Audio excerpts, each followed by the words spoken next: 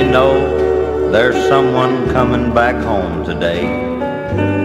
For just one short year he's been away. There'll be no brass band to meet him at the train, just a lonely soldier playing taps in the rain. There'll be a mom and dad there to meet him, and his little sister who wrote him often. Yes, he came back home today in a flag-draped coffin. Oh, his old sweetheart will meet him too, and she loved him all through high school. And together they planned a future bright and gay. But along came a thing called Vietnam, and they called him away. It's just a short procession up to the old church on Elm Avenue.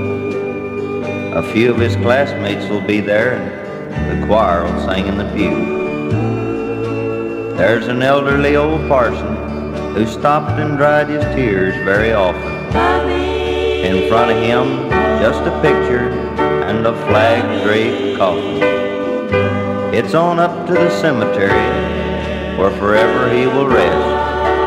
He fought hard for his country and he died doing his best. There's just one thing that I pray, and let's all do it very often, that the one they brought back home today will never be forgotten.